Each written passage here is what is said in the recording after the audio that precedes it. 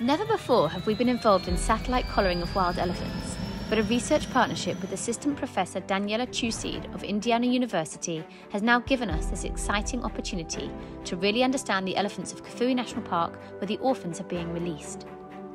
For the last 14 years, Game Rangers International has been working in and around Kafue National Park to secure its wildlife, support the communities living alongside the park, and to rescue, rehabilitate and release orphaned elephants back into the wild, giving them a second chance for life.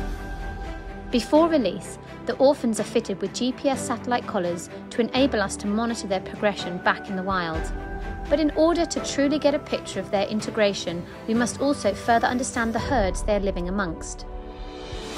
Satellite collar data provides us with essential information about elephant populations and supports their long-term security.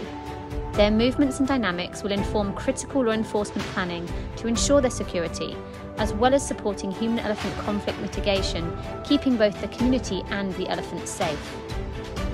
Satellite collaring of elephants has been utilised for nearly 30 years, and it remains to be the most reliable solution to real-time monitoring of elephants for their safety.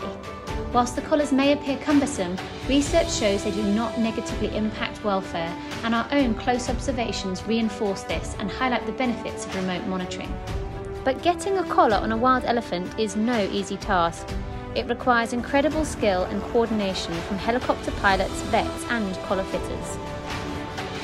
In our first mission with Indiana University, we collared 6 elephants. Finding elephants is the first hurdle, and the dense tree canopy provides plenty of cover. Whilst the helicopter went up with Dr Innocent, the National Park's principal vet, we also had teams on the ground searching for elephants.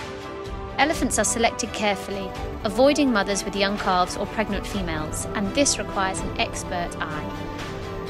The sound of the helicopter usually causes the elephants to move out of cover, and the experienced pilot will ensure he drives the target elephant into a safe location for darting, away from any water sources and into the open.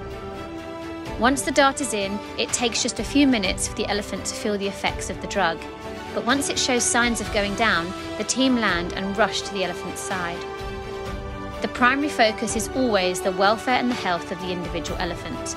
It is critical they get the elephant in a good position, with pressure off of its lungs and a straight trunk for a clear airway.